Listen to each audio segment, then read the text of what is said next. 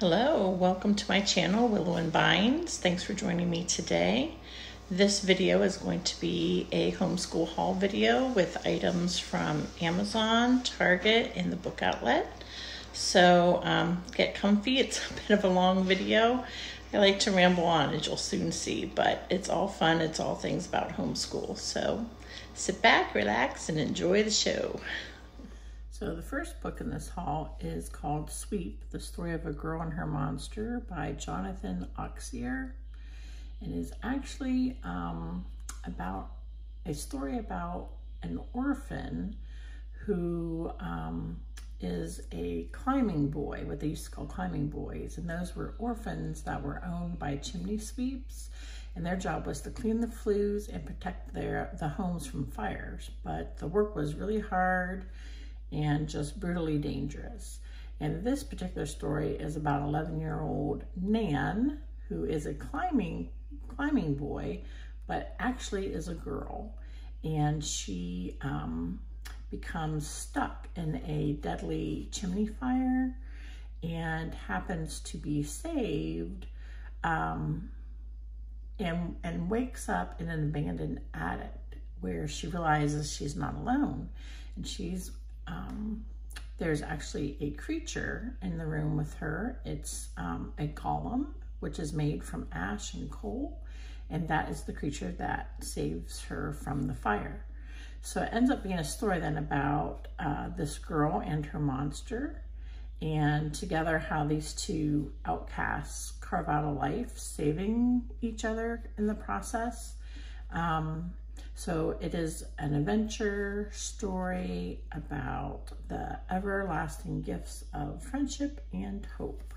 And it is for reading age 8 to 12. It's 378 pages long, but it just seems like it's going to be a really sweet story that I'm hoping that Grayson and I can add to our list of read-alouds for this current school year. So the next books in this haul are also by Jonathan Llyr. There are 2 books in this series, and so I will talk about the first one first, and that is Peter Nimble and His Fantastic Eyes. And this is a story about a 10-year-old blind orphan who is living a life of thievery. And one afternoon he steals a box that just so happens to contain 3 pairs of magical eyes. And when he tries the first pair of eyes, he is transported to a hidden island where he is given a special quest that he needs to travel to a dangerous vanished kingdom and rescue people in need. So he ends up embarking on an adventure and discovers his true destiny. So the second book in the series is called Sophie, Quire and the Last Storyguard. So this book takes place a couple years after the first book in the series. And basically Peter Nimble becomes summoned for a new mission, and that mission is to find a 12-year-old bookmender named Sophie Quire. Now Sophie herself doesn't know much beyond the 4 walls of her father's bookshop, where she repairs old books and dreams basically of escaping the confines of her boring life. And that's when Peter Nimble and his talking cat horse companion show up with a rare mysterious book, and then Sophie finds herself pulled into an adventure well beyond anything that she's ever read. So these books are for, I would say, the 8 to 12 year reading age. And this book, I think it's like 470 pages, I think. And then here's just kind of a look at what it looks like on the inside. I'm trying to gauge reading level. But so that looks like a fun series, and these will just be for Grayson's independent reading this school year. And so for this haul, we have yet one more book by Jonathan Oxier, and this one is called The Night Gardener. So this book is basically a Victorian ghost story with shades of Washington Irving and Henry James, but it's more than just a spooky tale. It's also like a moral fable about human greed and the power of storytelling. So what happens is this book follows two abandoned Irish siblings who travel to work as servants and at a creepy English manor house. But the house and its family are not quite what they seem. And so soon the children get confronted by a mysterious specter and an ancient curse that ends up threatening their very lives. So this book also has some art in it, I don't know if you can see kind of the creepy little stairway there. It's not a lot, but there is some scattered throughout the pages. This book is actually as well for the 8 to 12 year range, and it's 372 pages. And I think we're gonna actually read this leading up to, or in the month of October, just because there's a lot of creepiness and just kind of the atmosphere of the book, I think will be nice leading up to Halloween. So that will be another book for us this school year. Also in this haul, we got picked up Who Was Abraham Lincoln. We are doing probably later this year, maybe in about another month, we will be starting our Civil War unit. And so I have quite a few of these that I picked up to just supplement that unit. And we still didn't have the one yet on Abraham Lincoln. So these are great. The reading level is gonna be super simple for Grayson. And so these books, I think he can probably pretty much pound out in an afternoon. So I think, you know, each time that we're studying this, I'll just give him a different one of these that goes along with our topic so that he can just get some more information about each of these different characters and their role in the Civil War. These are really nice. I actually really like them too. There's so much information in them that even though they are pretty short and easy reading level, I myself learned quite a bit from these. So they're only, you know, $2 or $3 at book outlets. So I like to pick them up for whatever we're studying if I can. Now, along the same topic of our Civil War, I also picked up the Civil War primary sources from Amazon. And basically these are just individual pages that have a kind of an important picture from throughout the Civil War. So and they're printed on really great cardstock. They're really pretty thick. And so I think this will just be like a nice supplement again with our Civil War unit. So I'll show you some of the pictures, but this is an oil painting entitled The Peacemakers with President Lincoln and General Sherman and General Grant. Here, this one shows the bombardment of Fort Sumter. Here is a photograph of Harriet Tubman. And the title page of Uncle Tom's Cabin. And then we also have here the 7th New York State Militia, a photograph. Some wounded soldiers in a hospital.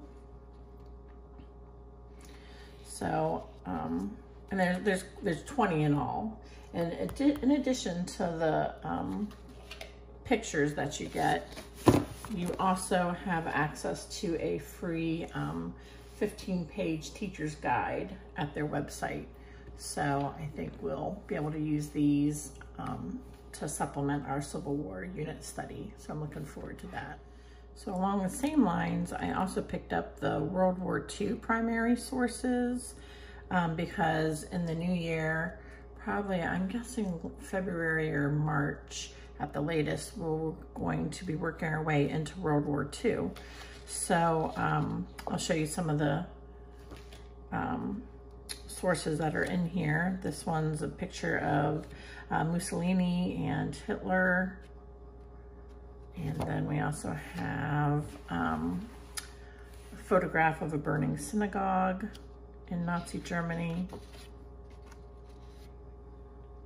And this is a photograph of the USS Arizona that is burning after the Japanese attack on Pearl Harbor. Here is a photograph of Roosevelt signing the declaration of war against Japan in the wake of the attack on Pearl Harbor. And a poster advertising Rosie the Riveter. Here's a photograph of American dive bombers.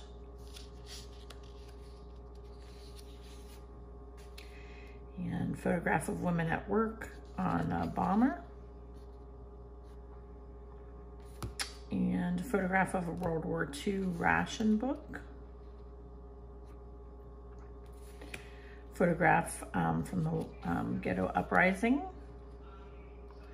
So this is going to be a really hard and tough topic, but Grayson is 12 and at that time he'll be going on 13, and so I just feel that I think he is mature enough and will be able to handle this topic. Although I know it's a hard topic to cover, I think it's something that we will try to do our best and study. You know, it's hard. This will be a hard topic for us to cover. He's very sensitive, but it is history, and we need to make sure that history never repeats itself. So we'll do our best when it comes to the teaching of World War II. So the next book in this haul is called The No-Nonsense Guide to Space, an awesomely fun guide to the universe. And while we're not specifically studying space this year, Grayson is interested in all things science. So I like to just have lots of these kind of fun reference or non-fiction type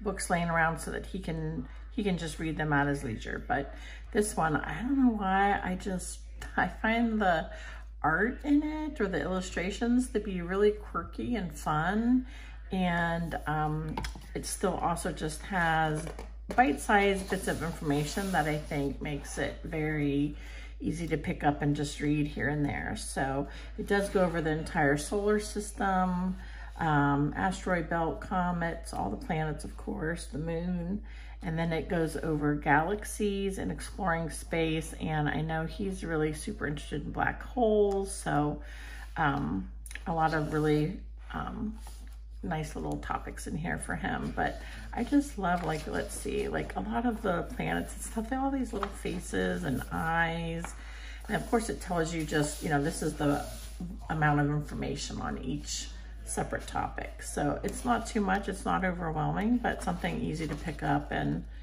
quickly just read. But I don't know why these illustrations, I think I just love them.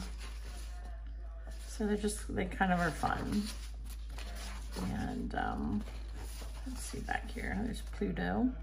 Want to play Let's Pretend We're Planets. Just little faces, but still really good information. Life cycle of a star, black hole there, exploring space. So if you have somebody that's enjoying or wants to know a little bit more about space, this book is a nice book. the next item in this haul is actually a box set that I got from Book Outlet that is called the Chronicles of Prydain. It's a 5-volume set. It includes the Book of Three, the Black Cauldron, the Castle of Llyr, Taran Wanderer, and the High King. So, so here's the 5 of them. 1, 2, 3, 4, 5. This book actually, or this set from Book Outlet, was probably about half the cost of what it is on Amazon. This series is well, it's a fantasy series, and it's actually a Newbery winning series. It is about Taran, the assistant pig keeper, and his quest to become a hero. He is joined by quite an engaging cast of characters, like a strong-willed, sharp-tongued princess, and a bard, and they all become involved in an epic struggle between good and evil, and that it shapes the fate of the legendary land of Prydain. So Grayson loves fantasy, and these are not terribly long books. You can see they're not too thick. So I think this probably won't keep him too busy. It'll probably take him about a week to work through this, maybe. So I'm hoping he likes it. I think he will. He loves all things fantasy, so I think he'll be happy to have this in his collection. The next book in this haul is actually by Usborne. It's a rub-down transfer book for Christmas, and it has over 1,000 transfers. So I actually got this for both Grayson and I. I think we'll both kind of have fun with it right around the Christmas time. Here's some of the transfers. They come in this little pocket, but there's a bunch of penguins and Christmas trees, scarves and little birds, a bunch of little gingerbread items, things for gingerbread houses, a bunch of birds, and just little cute little decorations. And these all you just kind of rub them off on the pages. Here's a bunch of squirrels and snowflakes. Again, some more gingerbread men and candy canes, ornaments, and lots of birds and ice skaters. And then the pages look like this. And one of the things I really liked about this is that on one page, there's something that you can color. And we got some really nice art supplies this year. So we have the Arteza Inkonic pens that are extremely fine tipped. So I think those will be nice to color in these coloring pages. And then over here is where you would transfer the rub-ons.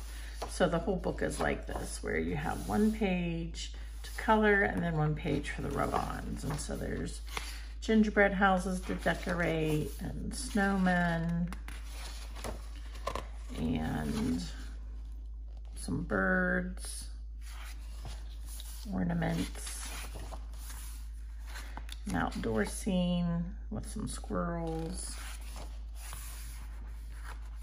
And my guess is this is a snowflake page. So I think it'll be something quick for us to do as we're counting down the days to Christmas. Something a little quick and fun, a little crafty. So that, I also got this off of Book Outlet. It's just a couple dollars, I think. The next item is another book. Now this is actually a poetry book called The New Kid on the Block, and they are poems by Jack Perletsky.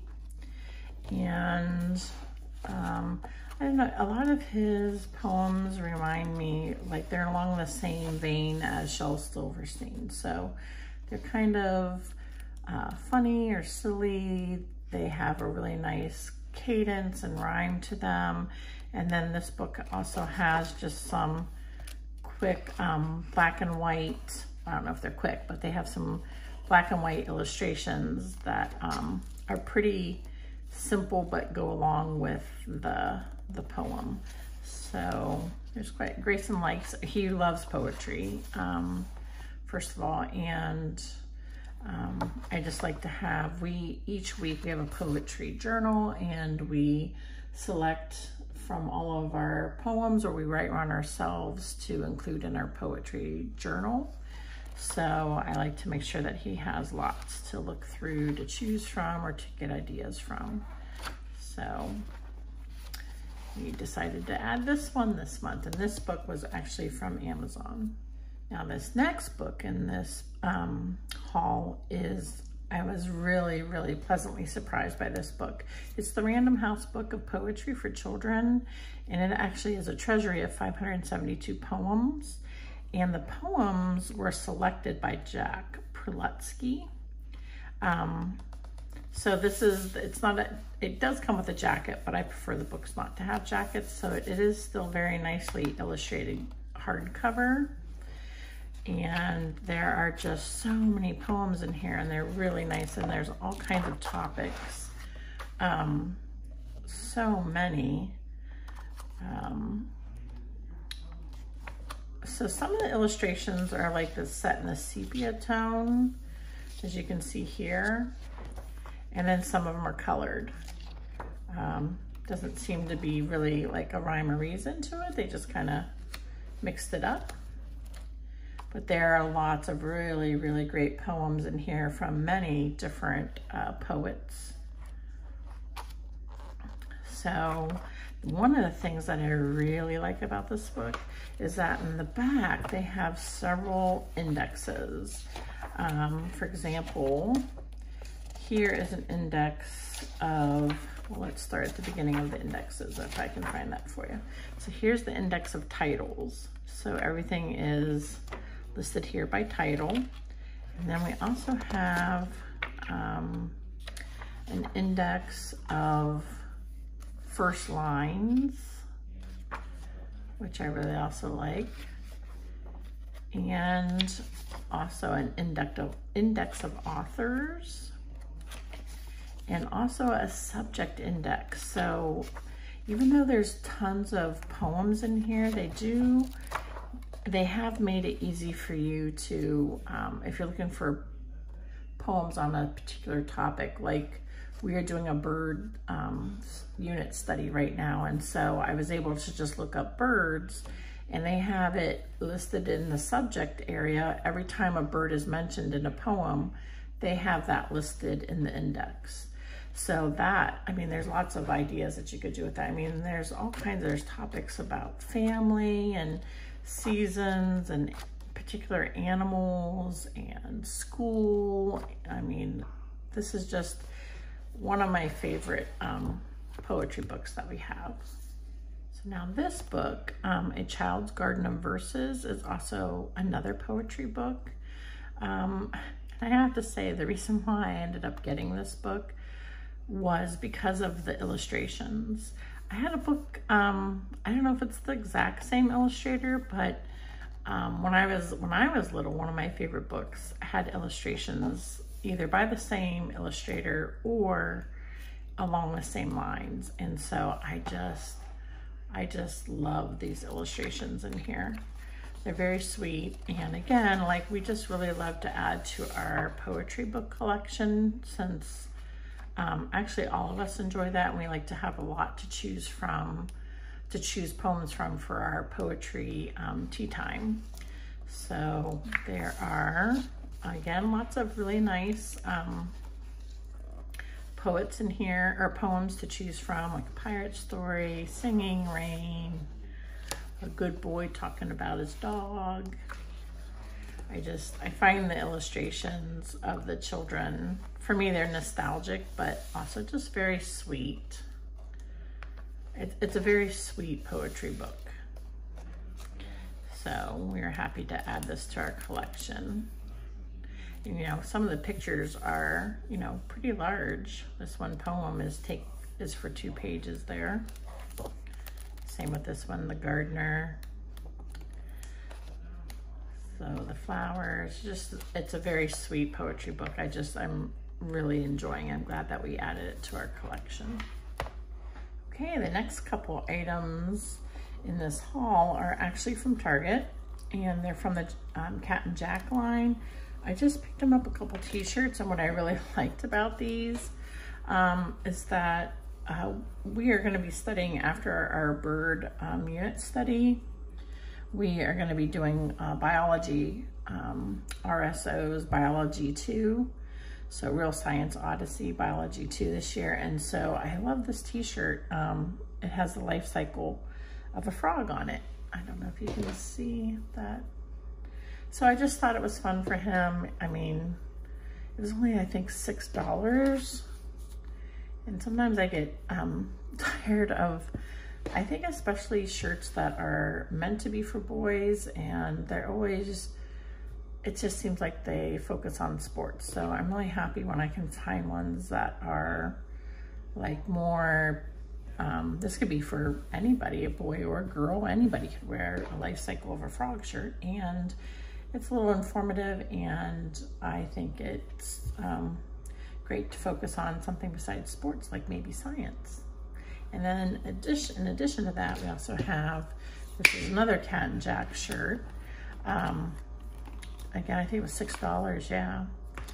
And this one just says Go Science. And since we're gonna be doing biology, like I said, this has the double helix for the DNA, and last year we studied chemistry. And so I think he'll like this t-shirt as well. And they're pretty soft. I think if you've never tried Cat and Jack from Target, that you would be really surprised about the quality for the price.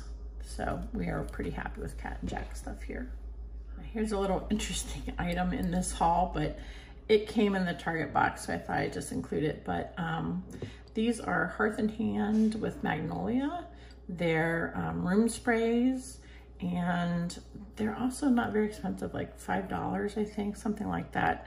And they come in nice bottles rather than plastic, and they smell somewhat citrusy. I'd say more lemon, but in case you hadn't seen these yet at Target, they're nice, and they look nice out on the counter, and they smell good. Okay, this next book in this haul is super fun and super scary. So I got this off of Amazon. It's called Scary Stories to Tell in the Dark, and it is actually all 3 scary storybooks that are in this one hardback book, and it also comes with all the original art. So I'm not sure if you've seen these before, but we've had these before, but not in this hardback book. My other kids have had them, my older kids that are out of the house now, and so I'm not sure what happened to those original copies, but when I saw that it had all of them in one hardback book, I thought that would be really fun to have now that I think Grayson can handle these. They're still, I would say, like tween friendly. I mean, they are scary stories, but it says here ages 8 to 12. So, but they are scary. And what I think is some of the scariest things about them are actually the art. The illustrations are completely creepy, which, you know, if your kid is super sensitive to that, this is not the book for you. But if for like campfire stories or Halloween, something like that, or sleepovers, they kind of are fun, and they're short. The stories can be really super short. So it's really nice for campfire stories. And we have campfires out on our deck quite a bit, and so this is a nice book to read by flashlight, and it is pretty creepy. So, but I think that's kind of the fun of it too. So if you're looking for something like that, this is actually all 3 of the books. Gosh, all 3 of the books in one with all of the original art, which kind of makes the books. So again, let me show you the cover in case that's something you're interested in. Scary Stories to Tell in the Dark, 3 books to chill your bones. Now, if you take off the jacket cover, it is just a black book. So, and it was Amazon. I think it was less than $15 for this book. Okay, now the last item for this haul is actually a throw. So I am a blanket. I am such a sucker for a good blanket. This is from Amazon, and it's from their Christian Robinson brand or label, and put out by Pillow Fort. So what it is, I don't know if you can see in the picture, but it actually has, like I said, we're doing biology after our bird unit study. And this blanket actually has the life cycles. So there's the life cycle of a flamingo, a frog, a butterfly, a bumblebee, a flower, a fish, and a tree. And it's super soft, and also it's reversible. So let me take this off so I can show you. So the one side is blue, and then it has all of the life cycles going across. But then the other side of the blanket, if you can see, is like almost like a rainbow of colors. And you can see the life cycles on that side as well. So we like to have lots of blankets because we like to take them out on the porch. Let's see here, if you can see. There's the flamingo, so it shows you about the size of it. And then here are the different stages of the flamingo. They get a little smaller.